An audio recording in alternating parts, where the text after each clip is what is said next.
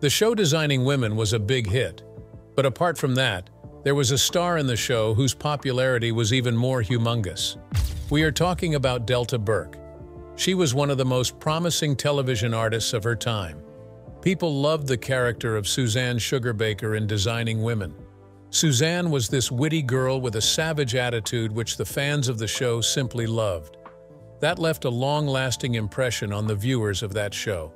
So much so that Burke became a household name during the 80s and 90s. But that didn't mean that the fans knew everything about her. There is more to Delta Burke's life than her character. From the personal struggles she went through to the professional hurdles she had to face, her story was far from happy and perfect, unlike her character in the show. And that is what we are going to talk about in today's video. The unknown story of Delta Burke and what really happened to her. Let's get started. Delta Burke was born on July 30th, 1956 in Orlando, Florida. She was raised by a single mother. Her mother, Jean, later married an Orlando-based realtor whose name was Frederick Burke. Frederick was a kind man and he adopted Delta. You might be surprised to know that Delta does not know who her real father is. That paints a very interesting yet sad picture of her personal life. Delta is the eldest of the three children Jean and Frederick have. She has a younger brother whose name is Jonathan and a small sister whose name is Jennifer. Delta was a promising student who showed great potential from the beginning. She took admission in Colonial High School, and when she graduated from there in 1974, her peers recognized her as, we quote, most likely to succeed. Well, that was obvious. She was bright, and on top of that, in the year 1972, she even won a beauty pageant organized by the Orlando Fire Department. She won the Miss Flame crown. But that wasn't it for Delta. She wanted more. And so she went ahead and represented the entire state and won the title of State Miss Flame. Impressive, right? Well, wait till you hear more about her in the coming sections of this video. But the achievements we mentioned earlier aren't her favorites. Her favorite one and the most notable one was towards the end of her senior year of high school. Delta went on to win Miss Florida in 1974. That was the most notable achievement because she wrote history that day. Delta became the youngest woman in history to hold that title at just 18 years old. And winning Miss Florida meant that a lot of huge opportunities knocked on her door. She got a scholarship from the Miss America organization. And with the help of this scholarship, she was able to enroll herself in the London Academy of Music and Dramatic Art. Getting into this academy was a step that transformed her entire journey. After she won the Miss Florida contest in 1974, she went on to appear in the show Bozo the Clown, which was a very popular ABC TV show back then. Bozo the Clown was filmed in her hometown, Orlando.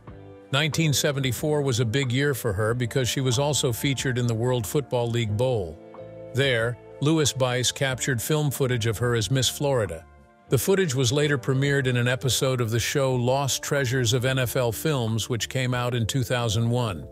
It took back fans to Delta's time as a young rising star, coming to her major breakthrough in the television world now.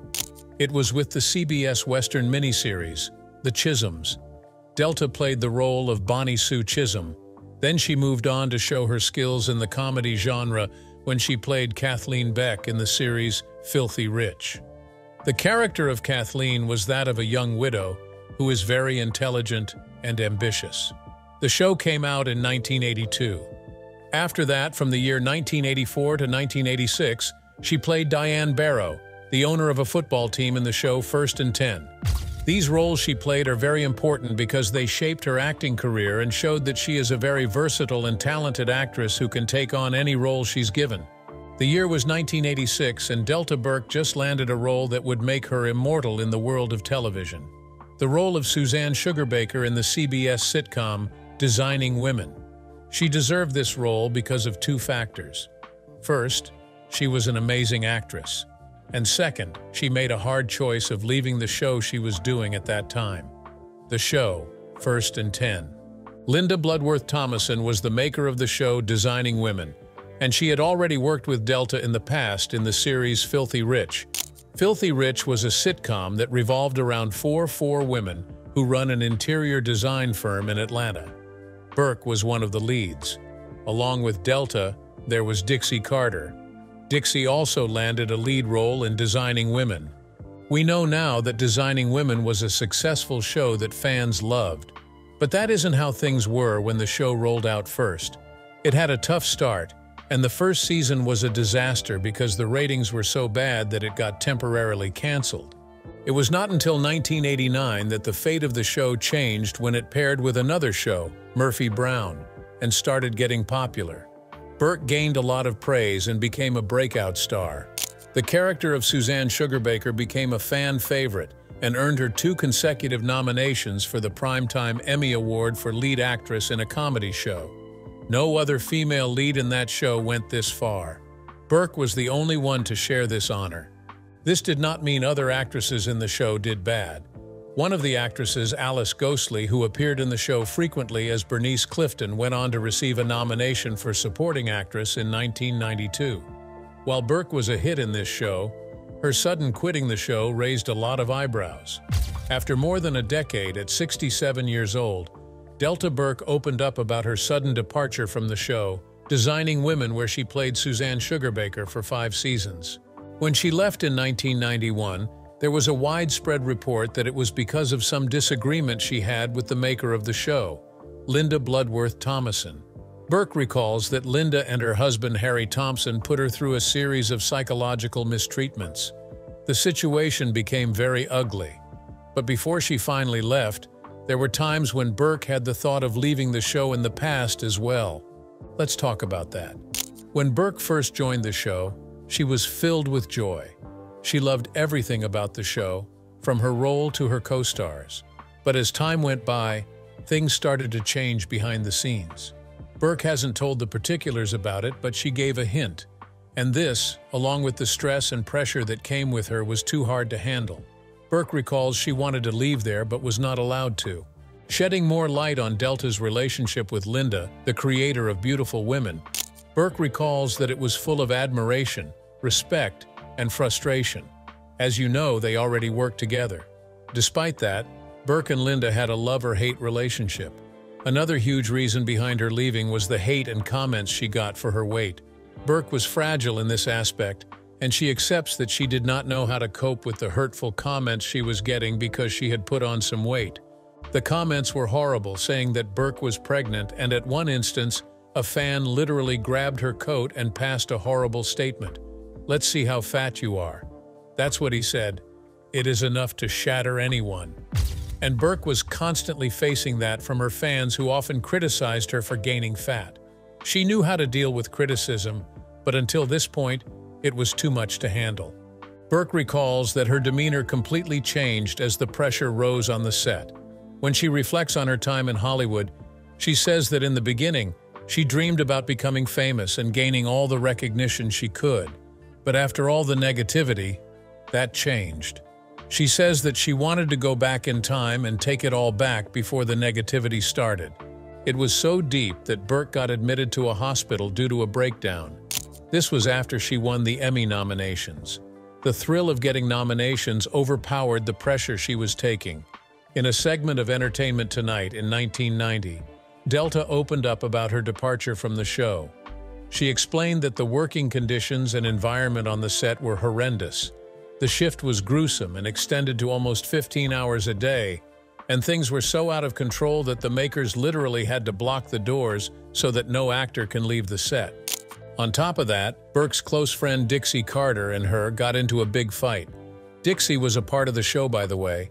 She was also the bridesmaid when Burke married Gerald McRaney. The reason behind their split was that Dixie was taking sides with the makers during this conflict. By the time the 5th season of Designing Women was wrapped, Burke's bad relationship with Dixie and showmakers resulted in them firing her in 1991. Do you remember that weight loss fight Burke was fighting? Well, it really took a toll on her, and she went down a dark path. You'll be surprised to know what happened. Have you ever had that moment of insecurity and wished you could do something about it? We all had that, right? But sometimes that can take a weird turn. That's what happened with Delta Burke. After getting all the troll from media and fans, she decided to do something about it. Did you know that she suffered from trolls and backlash before Designing Women? It was when she was shooting Filthy Rich. Burke was attending an acting school in London, and a doctor prescribed her weight loss pill at that time. The pills came with side effects which had an impact on her heart rate, but Burke neglected those because she wanted to fit in Hollywood. When she came back to the US and started searching for those same pills, she found out that they were illegal. But Burke was desperate, and she wanted to lose weight anyhow, and so she turned to her friend from Filthy Rich, who introduced her to something called Black Beauties. This was also illegal. Regardless, Burke started taking these in the morning every day as a part of her daily routine. But just like any drug out there, these stopped showing results because her body became tolerant to them. And so her friend from Filthy Rich recommended something stronger. That something was crystal meth.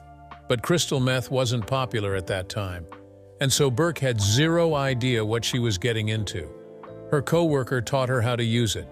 It was chop it up and snort it method. Burke said she was not going to snort anything, so she started taking it with cranberry juice. Burke used to dissolve it in juice, mix it, and then take it. On top of that, she spent days without eating anything, starving herself just to lose some weight. But guess what happened even after all this work? Nothing changed. She was still getting all the trolls and hate. Some said she was fat. Some said her legs are big or her butt was too big. But now, while Burke looks back at all these, she says that she was too insecure. And she shouldn't have been. Because, she says, she looked like a goddess back then. The year was 1992, and Burke was offered a show of her own. It was called Delta, and Burke played the role of an aspiring singer who's trying to make her name in country music. Burke was a great actress, and she always tried to add perfection to every role she played. This was no different. She dyed her hair blonde for this one. This shows her dedication to her work. But unfortunately, the show got canceled after just one season. Do you remember how Burke got in a fight with the maker of the show Designing Women? Well, she patched things up with her in 1995 and returned to play her legendary character of Suzanne Sugarbaker once again. But this time around, it was for a spin-off of Designing Women, called Women of the House. Sadly, this series also came to an end very early. Remember Dixie? Her friend turned foe. Well, it took them both more than a year to solve the feud between them. But eventually they were seen together again in the show Family Law, where Burke made a guest appearance. For the record, Dixie was a regular cast member in Family Law. As the years passed by, Burke continued to show promise by taking on lead roles in many television movies.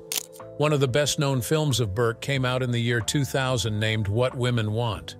Mel Gibson was her co-star in this movie, and it was this time Burke went through a challenging phase of her life as she was diagnosed with diabetes. In the year 2000, she also starred in a sitcom, Dag, with David Alan Grier. She had to work hard to lose weight again. But this time it was tougher since she had diabetes. Burke was not limited to TV shows and movies. She also made her debut on Broadway in 2003. She starred in the musical Thoroughly Modern Millie, where she played the role of Mrs. Mears. Burke wasn't the first choice for this role. Earlier, Harriet Harris and Terry Burrell were playing this role. Burke played this role till February 2024, after which her friend Dixie Carter took over the role. After this, Burke went on to play Truvy in another Broadway production of Steel Magnolias. She had a 4-month-long run from April to July 2005.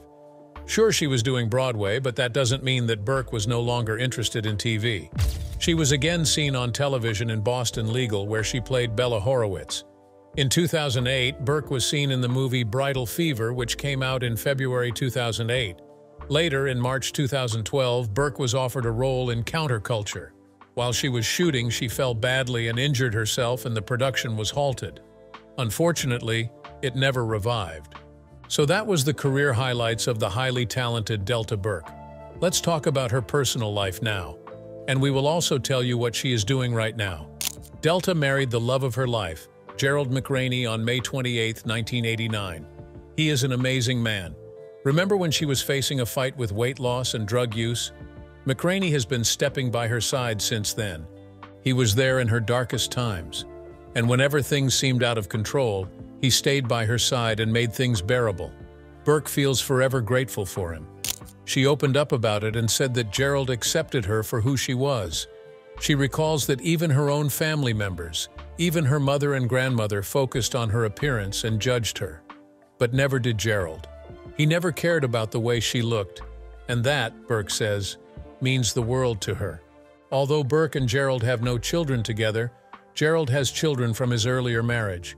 Right now, McRaney and Burke are living in Los Angeles, California, but they also own houses in different parts of the country, like Colorado, Louisiana, Telluride, and New Orleans. Burke's diabetes problem took a big step. Now she is facing type 2 diabetes, and she is very open about it. Apart from being a great actress, Burke is also a huge advocate for gay rights. This is clearly visible as she has, over the years, collaborated many times with Del Shores in productions like Sordid Lives and Southern Baptist Sissies. Del is a gay playwright and screenwriter. She was also about to feature on the Nashville talk show, Talk of the Town. Gay actor Leslie Jordan was planning to join her on the show. However, the show's management team thought that the topics they were going to cover might upset their conservative viewers, and so Burke and Leslie were uninvited. If you're curious when her support for the LGBTQ+ community started, well, it was around the time she was in acting school in London. Her sister Jennifer fueled her feelings to support the community. Jennifer is a lesbian. Apart from advocating for the gay community and being in the acting field, Burke also tried her luck in fashion and design. She has her own company which she calls Delta Burke Design, and it's based in New York. Burke and her husband also own an antique store in Collins, Mississippi. So it's safe to say that Burke is also an entrepreneur. If we get deep into her personal life, she is also open about her struggle with compulsive hoarding. Compulsive hoarding is unnatural love for your belongings. It's too much attachment to personal things. Burke tries to take matters into her own hands, and so she goes to therapy. She recalls that once she had 27 storage units full of her personal belongings. So there you have it. That is what really happened to Delta Burke. Her story is an example of persistence and resilience, and it is enough to inspire anyone to stand back from every fall they take in life. By the way, what was your favorite Delta Burke moment? Let us know down in the comments section. Thank you for watching, and we will see you in the next one.